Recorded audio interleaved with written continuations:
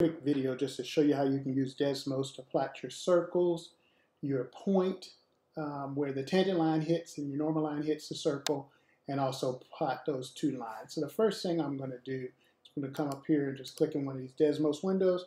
I'm going to type x squared plus y squared equals 25.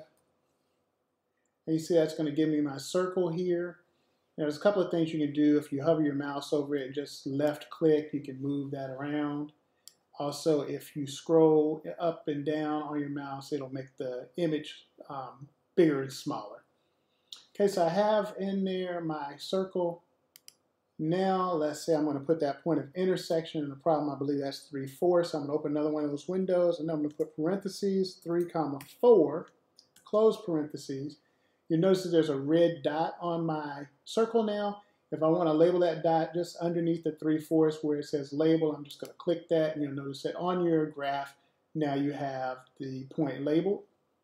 Okay, now I'm ready to go ahead and plot the equation of the tangent line, which I believe is y is equal to minus 3/4 x, and then minus 25/4.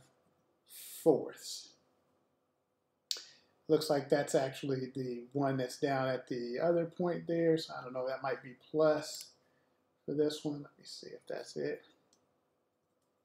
There it is, plus 25/4. So now you see that there's the tangent line that hits the circle at the point 3/4, and I've gotten that from my derivative. So you can use this to actually get your image, and then to export it, come up to the top right, you'll see the arrow up that says share graph.